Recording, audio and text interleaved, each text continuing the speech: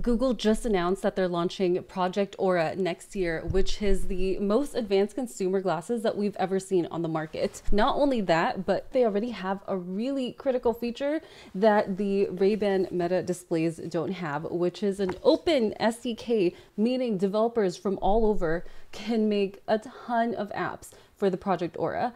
Google also announced that they are making a competitor to the RayBan Meta glasses. And if that's not enough, Google already has rolled out a new update to their Samsung Galaxy XR headset. We have a lot to cover in this video.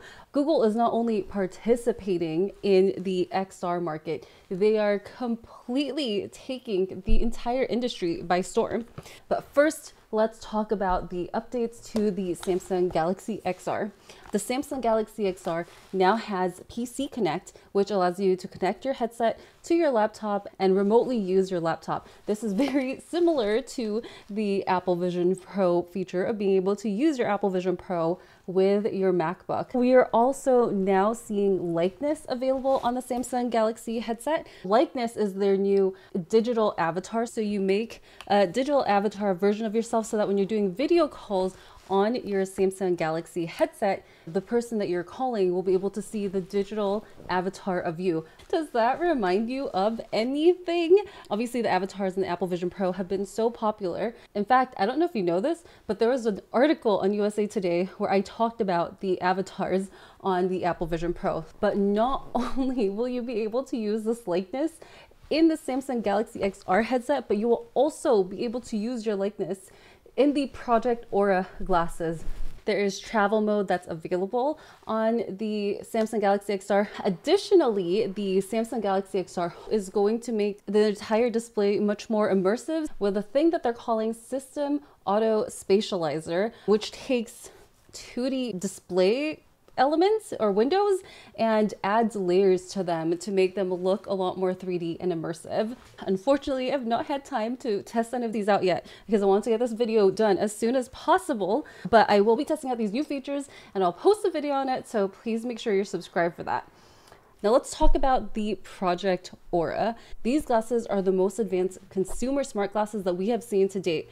Last year, Meta did show off Project Orion, which is also a very advanced piece of smart glasses. However, that was never intended to release to consumers. Well, Project Aura is a very advanced pair of glasses, and it's already been announced that they're launching next year to the public. So what makes these glasses so advanced? You can have multiple displays in them. You can have multiple windows. So you can watch YouTube, you can send messages, you can video call people using your likeness. You can pair it with your laptop to have more screens.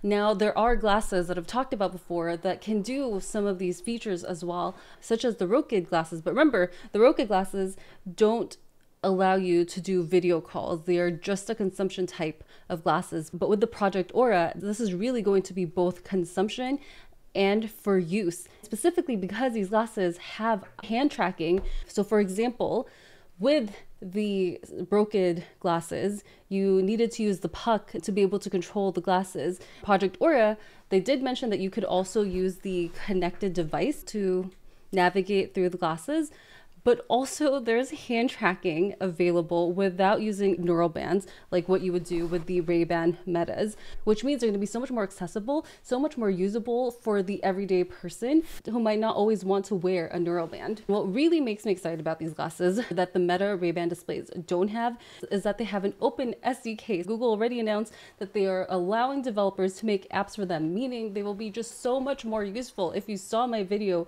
about my gripes with the Meta RayBan displays, it's that the functionality of them is so limited because there's just not enough apps. And that's not all. Google is also releasing a competitor to the RayBan Meta glasses. This is in partnership with Samsung, Warby Parker, and Gentle Monster, and it will have Gemini AI instead of Meta AI. And I'm pretty sure a lot of you know how popular Gemini AI is at the moment. We'll have a camera to be able to take photos, a competitor to the RayBan Meta glasses, but with Warby Parker instead of RayBan, and with Gemini AI instead of Meta AI. Google came in hot and came in swinging with all of these updates. But I will mention this. Meta has owned a majority of the smart glasses market for years.